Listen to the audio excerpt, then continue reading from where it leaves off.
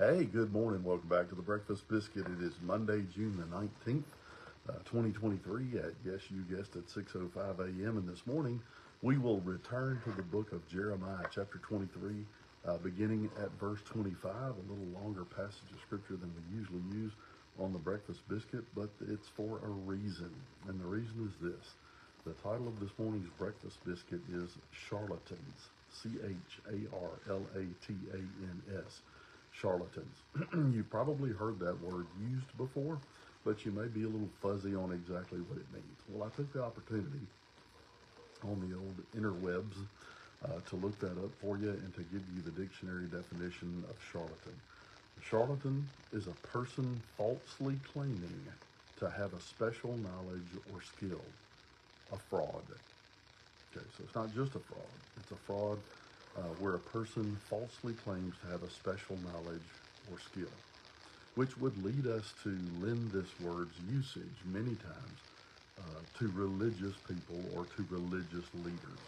So, concerning the word charlatans, let's look in verse 25 and see what Jeremiah has to say about the false prophets of his day and our day. There have always been false prophets. As long as the Lord tarries, there will be false prophets.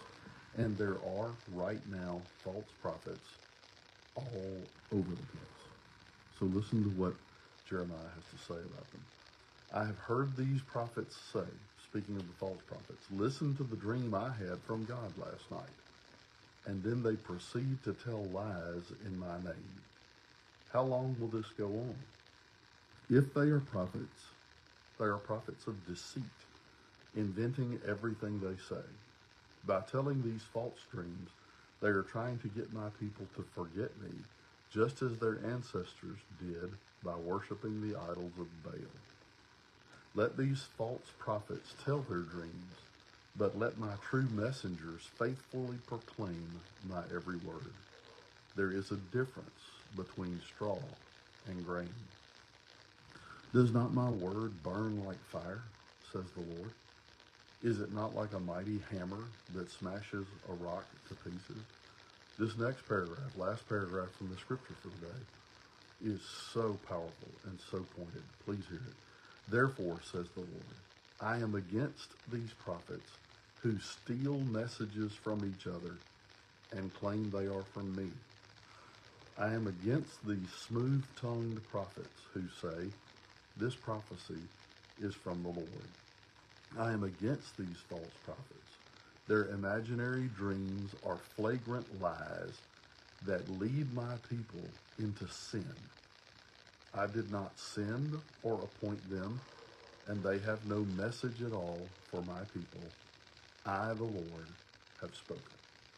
So if you're not familiar with the biblical term for prophet, in the Old Testament, the word for prophet is navi, kind of a N-A, Baith is the Hebrew word, but it has kind of a B, kind of a V sound, navi. Do you know what the word prophet literally means in Hebrew? It means one who bubbles over or overflows, meaning that the Spirit of the living God is upon him and that it is welling up to get out. And this vibrant, fresh relationship with God, where God speaks to them to the point where they can no longer hold it. And it has to overflow out onto the people and into the people. That's what a true prophet is. And ladies and gentlemen, you may not be aware of this, but concerning what is said here about prophets who steal messages from each other, the president of the Southern Baptist Convention 2 years ago got busted for taking J.D. Greer's sermons and repeating them word for word.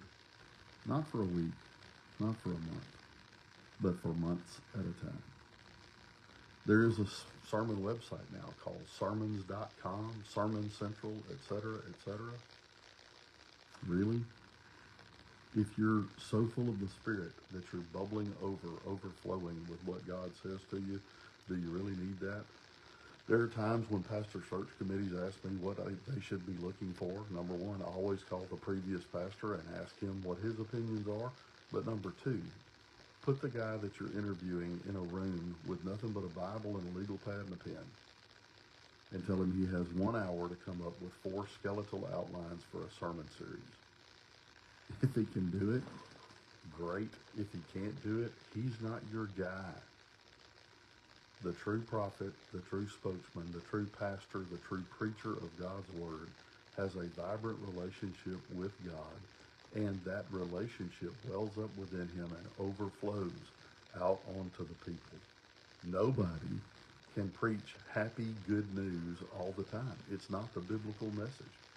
Jesus preached his whole ministry to pull people away from a catastrophic end that he was warning them about, inviting them to flee the coming wrath and to re-enter the kingdom of God by his grace. Where is that part of the message these days? Ask yourself that question. And let's find out. Let me pray for you. God, we thank you today for telling us the truth about things that are at times hard to hear. God, we pray in the mighty, powerful name of Jesus that we would be true followers, true spokespersons, true representatives, true evangelists, and true witnesses for the Lord Jesus Christ. Father, help us to tell the truth, the whole truth, and nothing but the truth. So help us, God, for your glory and for the blessing of your people.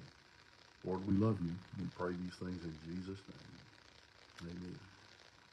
So, may the Lord bless you and keep you and cause his face to shine upon you and be gracious to you. And may the Lord turn his face toward you and give you peace.